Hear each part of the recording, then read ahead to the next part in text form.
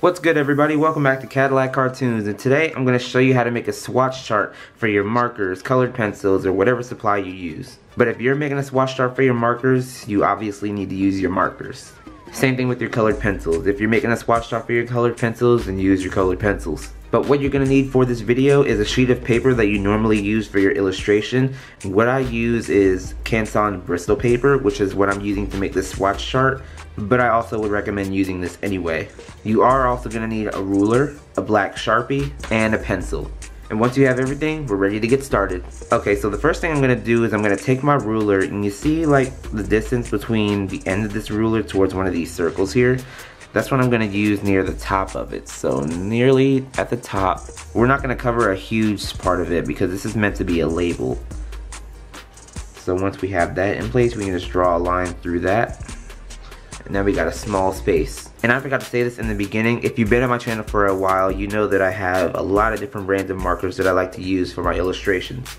But for the purposes of this video, I'll just be dividing this into 3 sections. Also, when I like to organize my supplies, I like to organize them by colors because it can be overwhelming to swatch every single marker on just one sheet of paper without it being organized. So that's why I like to divide my markers into color sections. So now I'm going to take my entire ruler on just one side and line it up with the edge of the paper and just draw a line down.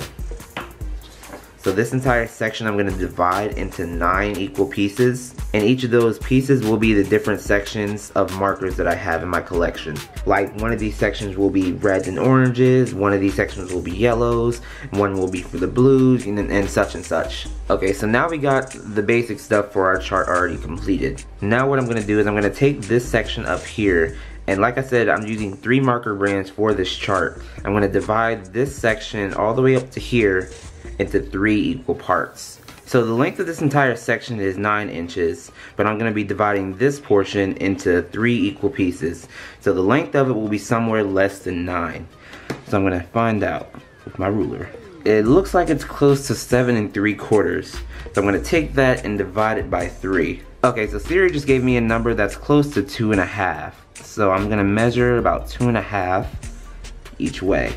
So that's 2.5, then 5, and then last section. So now once I finish dividing those, I can just go ahead and draw a line down, making a column.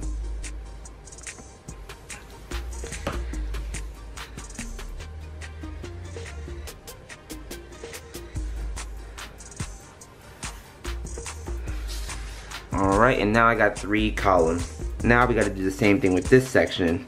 Now the entire paper is 12 inches. So however long this section is all the way up to here is somewhere a little less than 12 because this isn't really big. So let's find out. It looks like 11 2/3. Hey Siri. Okay, so Siri just gave me a number that's close to 1 1/4. So let's measure down.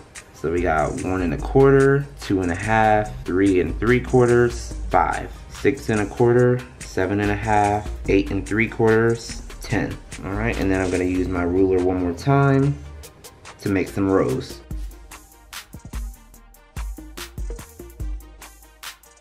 Alright, and now we got our chart all evenly divided and everything. So now I'm going to take my Sharpie and ink all these lines. Okay, so everything's inked now. We got 9 evenly divided sections by 3 with a little empty space up here that you can put anything in. But now comes the best part where we can label each of these sections and these sections. So like I said from the beginning, I like to organize my markers by color. So I'm going to take one of each color out of my section of markers in my collection, and I'm just going to color in each of these squares.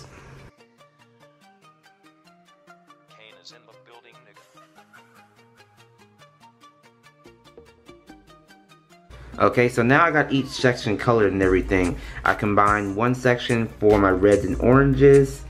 I got my yellows, my greens, my blues, purples, light skin tones, dark skin tones, pinks, and then grays.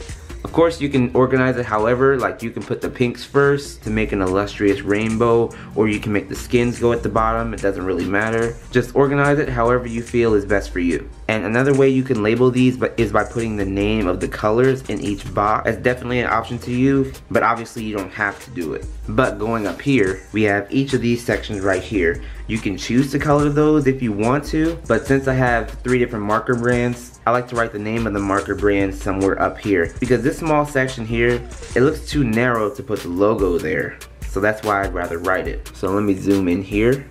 So I'm gonna make one section for Copic markers, one section for Ohuhu, and one section for Prismacolor. Alright, so now let me zoom back out. So we pretty much got our swatch chart all squared away and everything. We got our section of colors and our sections for each marker brand.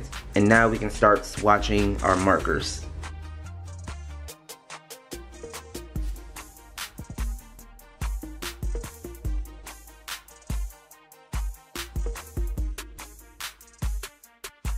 Okay, so here's the majority of my swatch chart. Obviously this isn't all my markers, but I wanted to keep the video at a good length so you guys can understand like the gist of how to do this. But one more thing before I end the video, I just want to zoom in to show you guys how exactly I label the swatches. So as you can see, I have nothing labeled so far, but one good thing I did is that I put it in the right section. So that way I know that this is a dark green and it's a Copic marker. So all I gotta do is find a dark green somewhere that's a Copic marker, and yep, there it is. It's G28.